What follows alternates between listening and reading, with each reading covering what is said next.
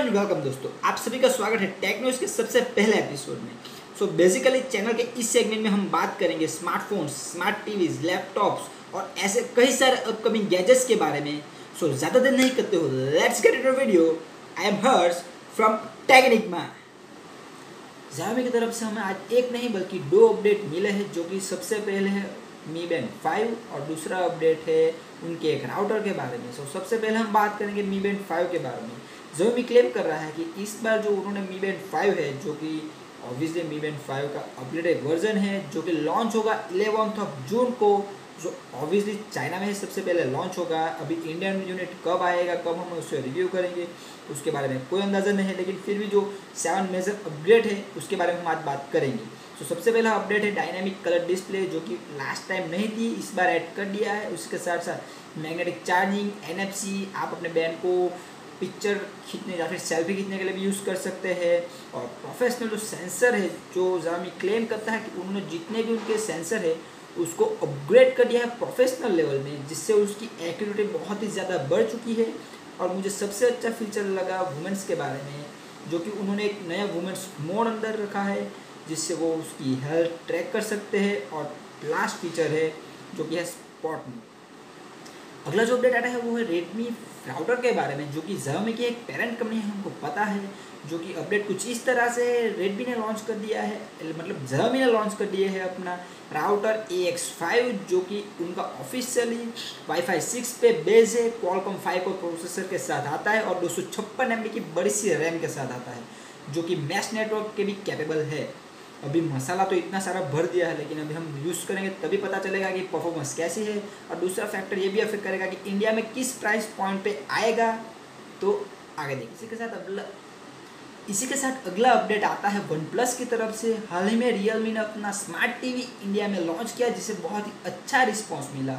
और इस रेस में अभी OnePlus भी आने वाला है, जो कि बार बार ट्विटर पे टीज कर रहा है smart TV with smart price. और जो कि उसकी प्राइस का भी एक उन्होंने छोटा सा ट्वीट डाला था, जो कि आप स्क्रीन पे देख सकते हैं, जिससे हम अंदाज़ा लगा सकते हैं कि उसकी प्राइस होगी 13,999 से लेके 14,999 तक, या फिर कुछ भी हो सकती है, पर वो 20,000 के अंडर में ज़रूर आएगा। इसी के साथ अगली अपडेट निकल के आती है एप्पल की तरफ से।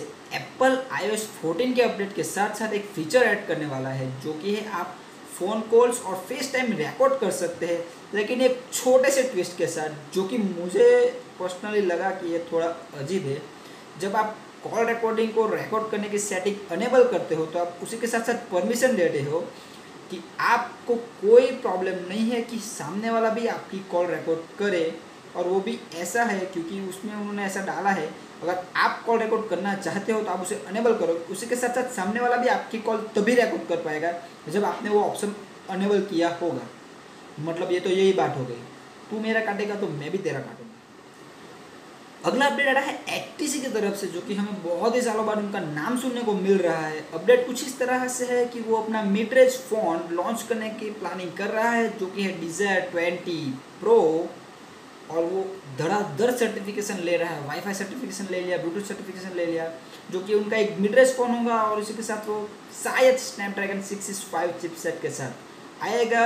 अभी वो कोई टीज़र आता है या कोई क्या बोलो, कोई लीक आता है, तभी पता चलेगा कि आगे सीन क्या है, लेकिन फ़ोन ज़रूर आएगा।